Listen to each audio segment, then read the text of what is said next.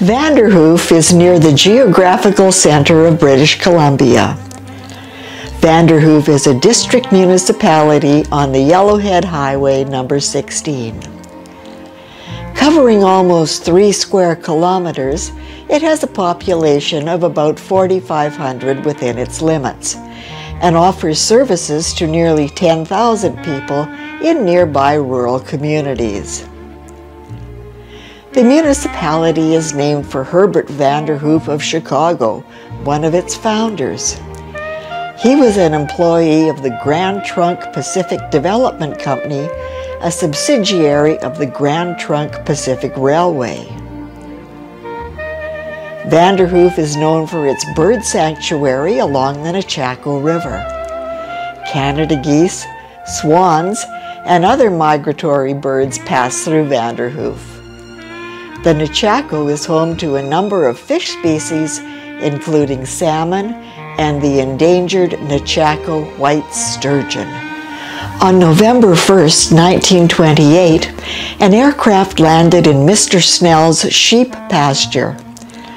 The new Alexander Eagle Rock A2 was on a delivery flight to Whitehorse for the Yukon Airways and Exploration Company. It had left Colorado Springs on September 7th, stopping at every town along the way, including Williams Lake and Quesnel, giving exhibitions and rides to cover expenses. Although Vanderhoof had seen aircraft overhead for several years, a couple of significant sightings were in 1920 and 21. The 1920 Alaska flying expedition, 4 American Army de Havilland DH-4Bs flew overhead the morning of August 13th. They had left Prince George heading to Hazelton. The flight had originated in New York and was en route to Nome, Alaska. It reached Nome on October 4th. The following year, 1921, on August 26th, another American pilot flew overhead in his Curtiss JN-4 Jenny.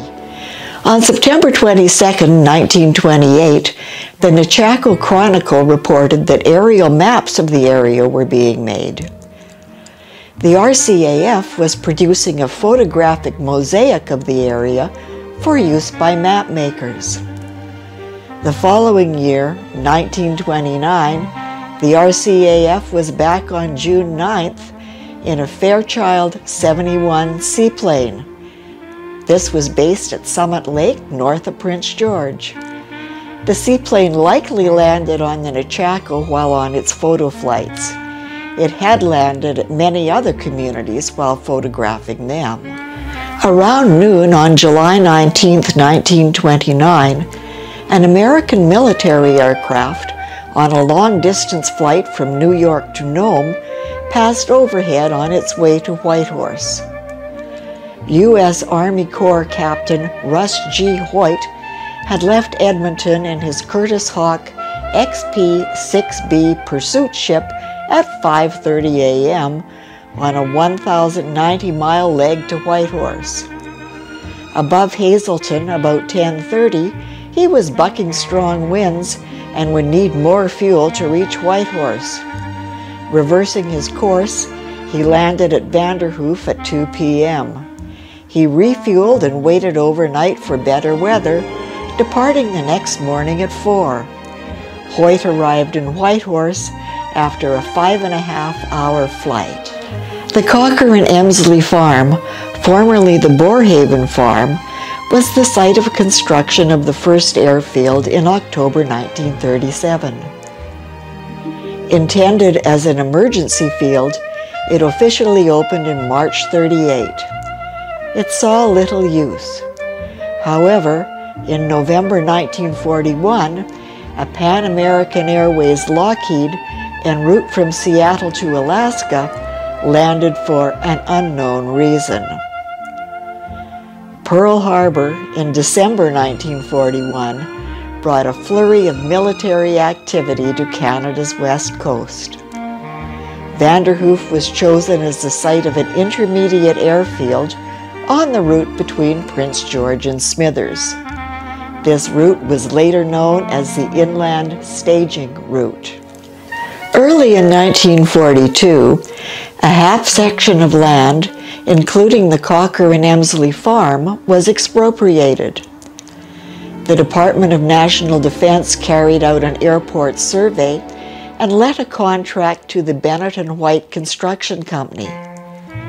The contract was for clearing and preparation of 3 gravel runways.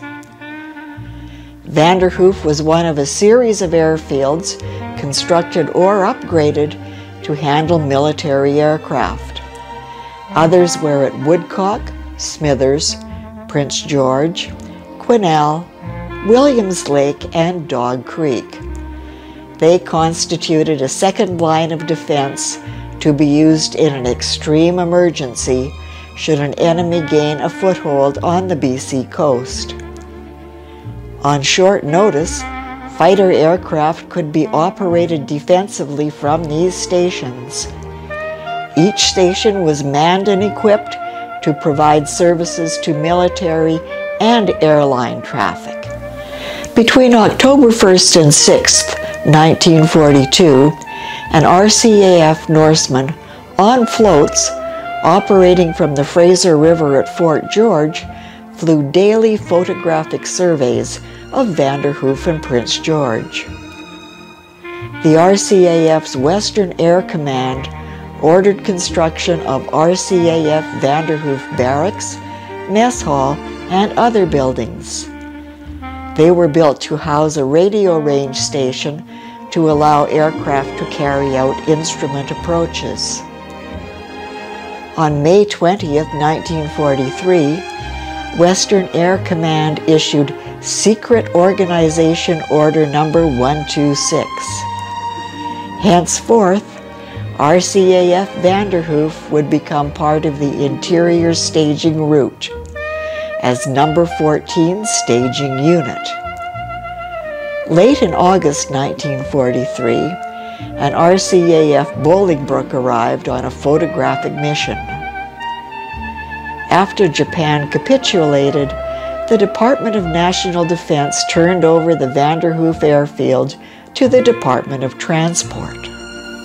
In 1946, RCAF Airfield custodian Scotty Almond turned over operations to the Department of Transport, which maintained the field until April 1959.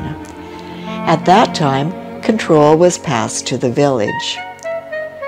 The village of Vanderhoof established a public wharf and dock on the Nechako River for use by local and transient float planes. The water aerodrome is located at the end of Recreation Avenue. In September 1964, the Vanderhoof Flying Club was organized. The club started a series of successful air shows. This tradition was further enhanced by another club, the Blue Mountain Flyers. In November 1972, Jerry Haldeman's Harrison Airways of Vancouver began tri-weekly scheduled service to Vanderhoof and Burns Lake, using DC-3s. That service lasted fewer than 3 years. Vanderhoof Airport is known as CAU-4.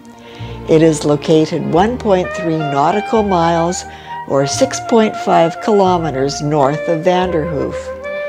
The airport serves the community's aviation needs, including charter flights, corporate flights, medevacs, and recreational flying. The airport is equipped with an automatic weather observing system, and fuel is available at a facility run by the Vanderhoof Flying Club.